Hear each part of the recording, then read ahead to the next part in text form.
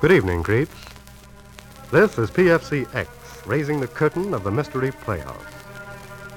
Tonight's play was written by A. Merritt and is entitled Burn, Witch, Burn. Creeps, this is a story that borders on the supernatural.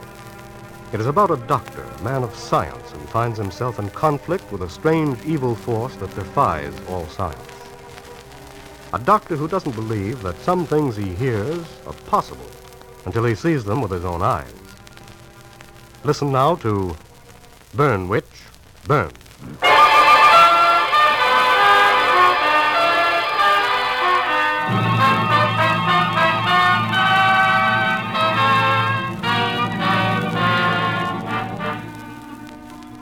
My name is Dr. Lowell.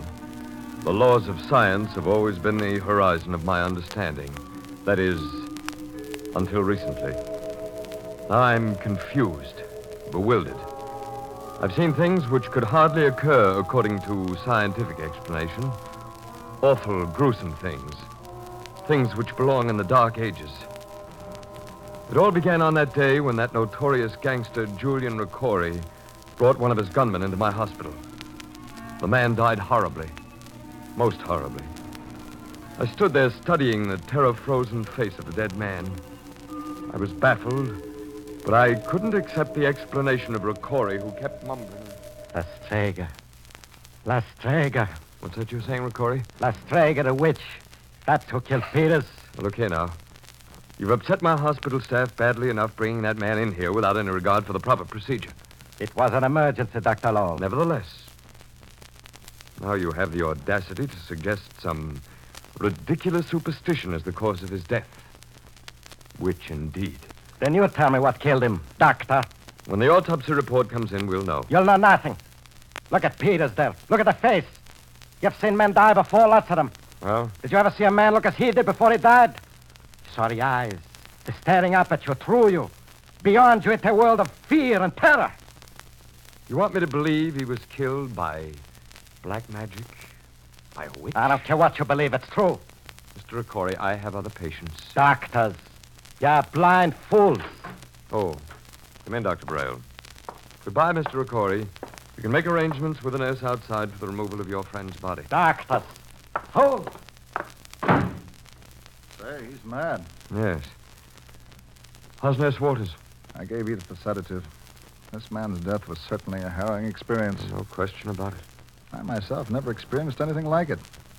The horror of his expression, the convulsions, was as if the whole trouble was in the man's mind, not the body. Stop it before you begin to sound like Riccori, who believes a witch killed him. A witch? Did you ever hear of anything so absurd? My impression suggested something in the nature of murder. Murder? Yeah, well, not in the ordinary sense of the word. It seems as if there was a will determined to kill his body. Well, then you mean suicide. I've watched a few die in my time because they lost the will to live. No, I meant there was another's will. Another's? Yes. A will stronger than Peter's gripped his, stifled it. Then, in complete possession, willed his death. Dr. Braille. I know it sounds far-fetched. Edith. Nurse Waters, you were told to lie down. I couldn't. Oh, Bob, What is it, dear? I'm afraid. Of what? I don't know. I can't explain it. That man lying there, Peters. Dr. Lowell speaking. Very well, I'll be there at once. That was the serology lab. They found something odd in Peter's blood. I'll be there if I'm needed. Darling. Bob, Why, you're still trembling. Let's get out of here, huh? no. Stop looking at him, dear. He was just a thug, a gunman. You're mistaken. You didn't know him. It's something to do with that doll woman. Doll woman. That's where I saw him. Or rather, a doll that looked like him. Edith, you're completely unnerved. Please let me take you to your room. Bob, will you do something for me? Of course, dear. Take me away from here. Where to? Anywhere. Tomorrow. Yes, tomorrow we'll go away. far away. We were going to get married in June. We'll get married sooner. At once. Edith, you... Oh, don't look at me that way. I'm not mad. I'm just frightened. Of what? I don't know exactly. It all has to do with... Edith. Edith, what is it? Edith, what are you staring at? Bob, Edith.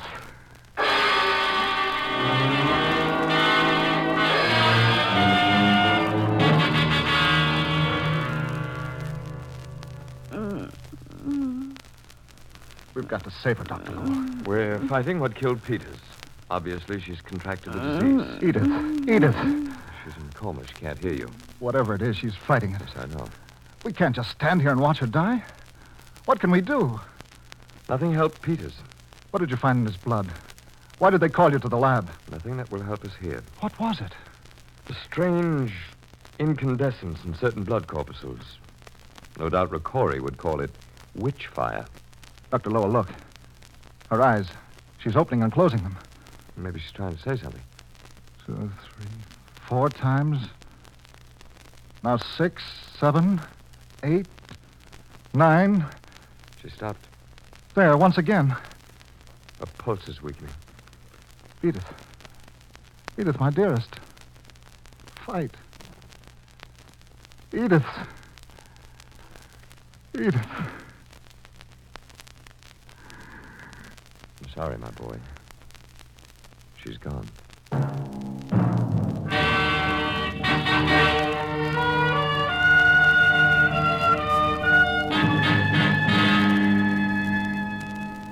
I know what Nurse Walters meant to you, Bob, but after all, it's been several weeks now, and your work is... I'm going to find out what killed her. If necessary, I'll devote my life to it. It's obviously some new disease. Maybe some obscure tropical disease. I don't believe that, Dr. Lowell. Well, even in the face of facts? What facts? Well, you saw the answers I received from the letters I sent out to the doctors of the city. There have been 9 other cases, all fatal. But the autopsy showed no reason in the world why both Peters and Edith shouldn't be alive this minute. Have you a theory, Doctor? Yes, I think it was murder. Said it before about Peters. Now I'm more than ever convinced of it. Of course, you realize murder usually has a motive. Now, here's a list of the other victims. A banker, an acrobat, an 11-year-old child, a spinster, a man who... I know all that. Well, what could these people have in common to supply a motive? A love for children. Oh, come now. One was even a child. Even the banker supported a large orphan asylum. Edith adored her niece. And Peters, a gunman? A daughter. And it all proves a common interest. In what? In children. And children love dolls. Edith mentioned something about a doll woman. I've racked my brain for days. It's the only clue I can find. But what doll woman? Where? You were convinced that Edith tried to signal you with her eyes before she died, weren't you? Yes, she blinked her eyes 4 times, and 9 times, and again once. In terms of the alphabet, D is the 4th letter, I the 9th, A the 1st. D-I-A. Is it the beginning of a name, an address? What? Well, does, Diana suggest anything? No, not Diana. It could mean, diary. Diary, of course. What a fool I've been. Why didn't I ask you sooner? Here, where are you going? To Edith's apartment, to find her diary and get to the bottom of this unholy business. Bob. I'll be back later. I tell you, you're barking up the wrong tree. Forget your wild ideas about murder and possessed wills. A microscope and test tube will give you the solution. Not this time, Dr. Lowell.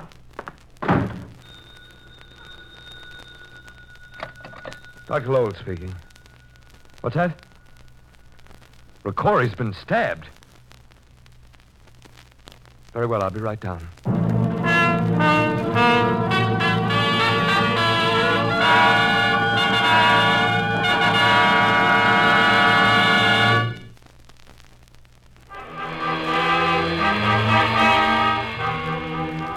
The gang chief, Ricori, was stabbed just below the heart by a long, thin instrument. Dr. Lowell questioned Ricori's bodyguard, McCann. The man was frightened. He told a story of taking Ricori to a strange doll shop run by a grotesque old woman. Ricori came out of the shop carrying something under his coat. He got back into the car, McCann said, and then... All of a sudden, I hear him suck in his breath. I feel his body tighten up, and then he sags loose all over. And only you and Paul, the driver, were with him in the car. That's right, Doc. And neither of you stabbed him. No. That means he must have stabbed himself. Is that what you want me to believe? I don't know. I'm all mixed up, Doc. I can't make it out. Where's Paul, the driver? When the boss slumps over, I yell to Paul. As soon as he stops the car, the door flies open and something falls out into the street. What? The boss was carrying under his coat when he came out of his doll shop. It was dark. I couldn't see what it was. Paul jumped out after it. I grabbed the wheel and raced here. It's a pretty thin story, McCann. Doc, I wouldn't hurt the boss. You gotta believe that. I wouldn't hurt him, Doc. Oh, Mac, I got it. Paul, the boss ain't croaked. He might pull through. Doc, this is Paul, the driver. Hiya. I got it. Here. This is what the boss had under his coat. It's a doll. Let me see that. Look at the face. Holy mother. Isn't that the face of... Peters. The spitting image of Peters. And what's this running down the back of its collar?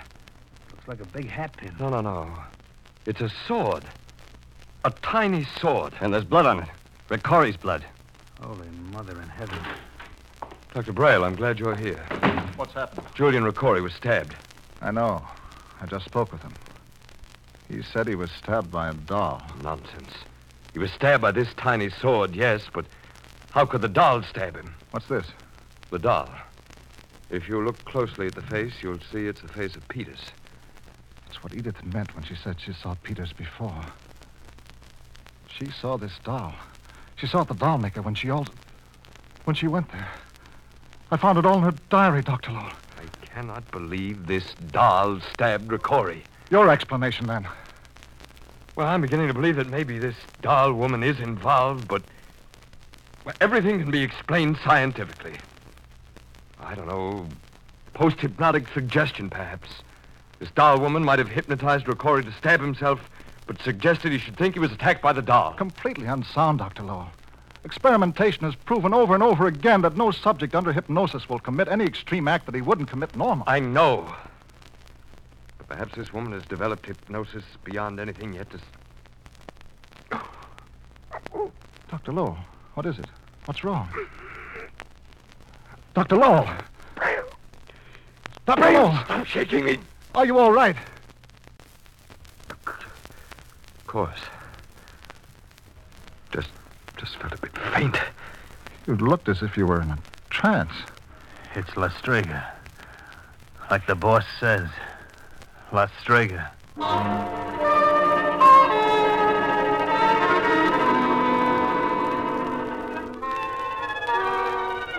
didn't tell Braille, but during that moment of faintness, I'd heard a voice. A beautiful, low, exotic voice. And it said, Kill Riccori. That night I sat up with Riccori, who had fallen into coma. Doc, Paul and me will be right outside the door. If anything happens... No. Stay here. Okay, Doc. Now listen to me carefully, both of you. Obey me in every detail.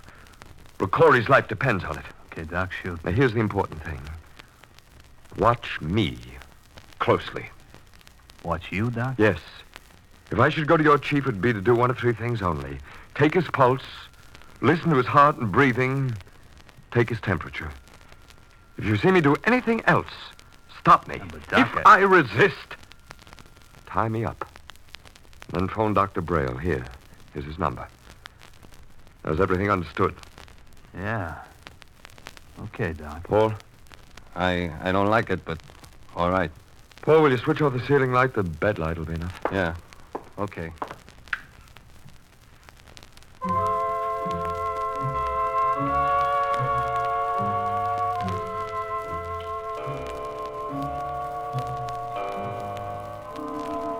O'clock. Oh, Lord. I'm tired. Dr. Lowell. Dr. Lowell. Huh? Relax and release yourself to me. Yes, sleep. But through your sleep, in the excitement, the exhilaration there is with me. Dr. Lowell, there, on the bed, that man. He's ugly, vicious. Destroy him, Dr. Lowell. Kill him. Go to the table, Doctor. take out one of your sharp instruments and plunge into his throat, just under the ear. Go now. That's it. That's it. Now. Hold him, Paul! There we go! Slap him, Mac! Never! What is it? It's okay now, Doc. What happened? Plenty. You're about to take Ricori's temperature with a knife.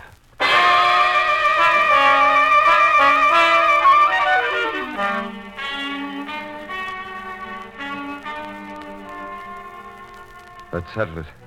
I couldn't argue anymore. Hypnosis, telepathy, call it what you will. I believed in the witch now. And I knew that eventually I would destroy her, or she would destroy me. Before leaving Ricori's room because of some inexplicable compulsion, I took Ricori's gun. Later, as I was preparing for bed, Dr. Braille came in. Impulsively, and again as if compelled, I hid the gun in the drawer of my night table. I heard what happened, Dr. Lowell. We should notify the police. Police would laugh at us. We haven't a solitary shred of evidence that this doll woman is behind this thing. You're right, of course. Tell me, how's Ricori? His recovery's amazing. He's even walking about. I'm staying just outside your door. I've rigged myself up a cot. Why? I don't know. But after what's happened... I see. Would you turn out the light, please?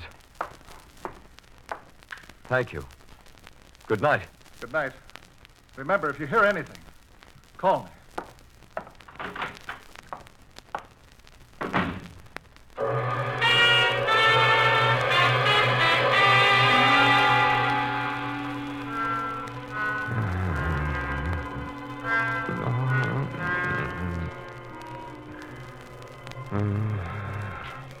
Dr. Lowe. Oh. Dr. Lowe. Oh. The gun. The gun. Reach out. Take it in your hand. No. Now, if you will listen to me and obey me, exhilaration and power will come to you. Excitement, Doctor. Raise the gun to your head, Doctor. That's it. Now, kill. Kill. I was doing as she directed. Kill. The gun was in my hand. And slowly, ever so slowly, my hand moved it up toward my temple. Inwardly, I fought to regain my will, but still my hand moved up, up. And always that accursed voice. Kill. Now the gun was at my head. My fingers slowly tightening on the trigger. I fought to stop it, fought to cry out. And then with one supreme effort, I screamed and directed the gun away. Dr. Lowell, are you all right?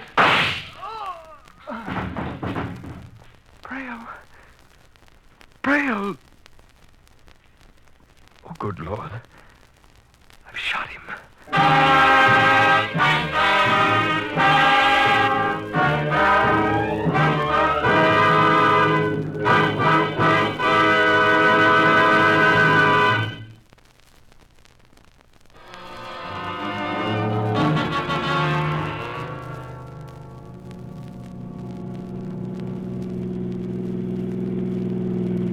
Corey, are you sure you feel up to this? You want to destroy the witch, don't you? Well, we can't waste another minute. It's either she dies or we die. I don't want to die that way. How's Dr. Braille? Better.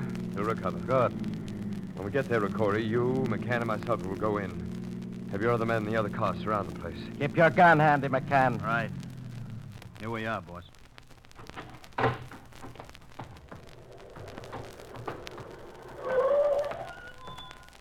McCann, go tell the boys to cover the place. Okay.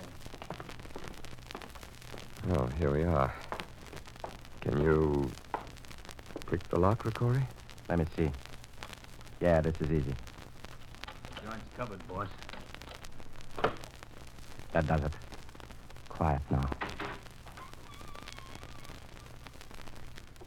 It's probably in the back room.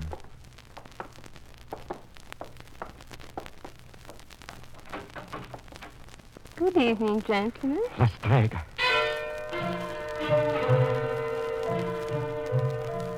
Come in, gentlemen. I've been expecting you. Move aside, boss. Let me... I'll do this job myself. You'd like to kill me, Riccori. Go on, boss. Shoot. Shoot. I can't. Corey, for heaven's sake, don't look in her eyes. McCann. Shoot.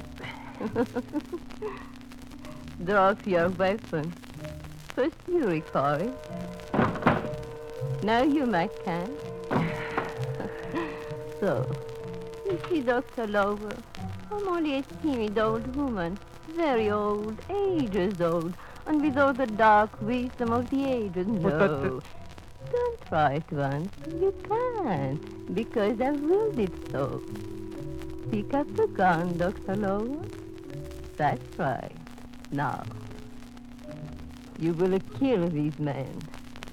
Gallia est omnis divisa in partes tres. What are you mumbling? Gallia est omnis divisa in partes tres. What is it? What are you saying? All Gaul is divided into 3 parts. A trite jingle from schoolboy Latin. I kept saying it over and over. Gallia est omnis divisa in partes tres. As long as I said it, I knew I could keep my mind a blank. And she could not hypnotize me. Gallia est omnis divisa in partes tres. I turned the gun on her. It was her life or the lives of all of us. Gallia est omnis divisa Lover, you're in partes pointing the tres. gun at me. Gallia You're to kill this est omnis companion of divisa yours. in You partes cannot kill tres. me. You're powerless. Gallia I will est it. omnis Stop. divisa No. in partes No. tres. Oh. Oh.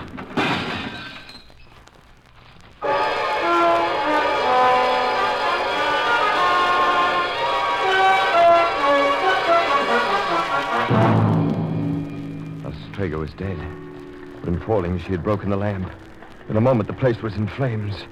I turned to Riccori. Riccori! Riccori, snap out of it! What is it? McCann! McCann! My gun. What happened to her? Look, the witch on the floor. She's dead. The joint's burning. Let's get out of here. Doc, come on. But shouldn't we take her out of here? Now, let her burn too. It's better. Let it all burn. This way. Come on. Burn, witch. Burn!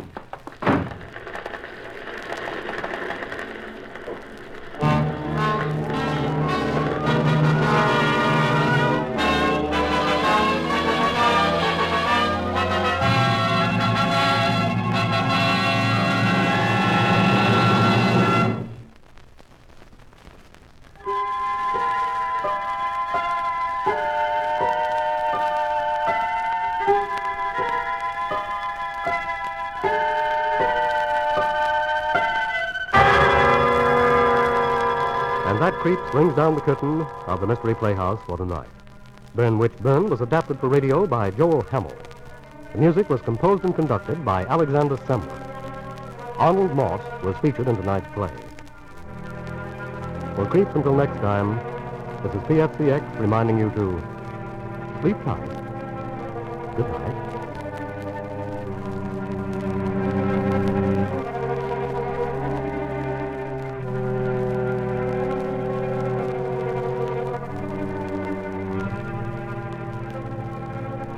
This is the Armed Forces Radio Service.